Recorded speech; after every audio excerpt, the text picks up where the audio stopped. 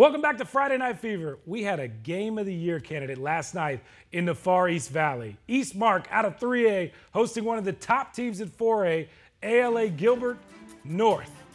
Run it out, folks. This one was awesome. The Eagles built a 23-point second-half lead. It was unbelievable. Adam DeMante was unreal. 300 yards, 5 total TDs, but back come the Firebirds.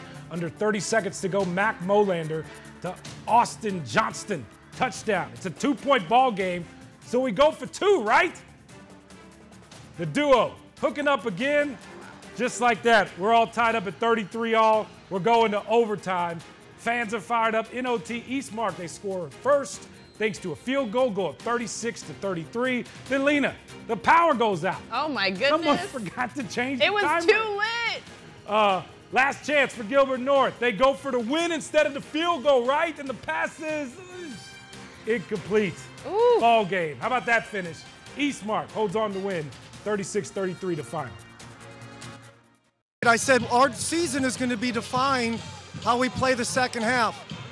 Did I think we had a chance to win? Yeah, but a slim to none. But they came out and executed like crazy. We knew it had it in us. We knew we could do it, and that's really all there was to it. We did a great job executing.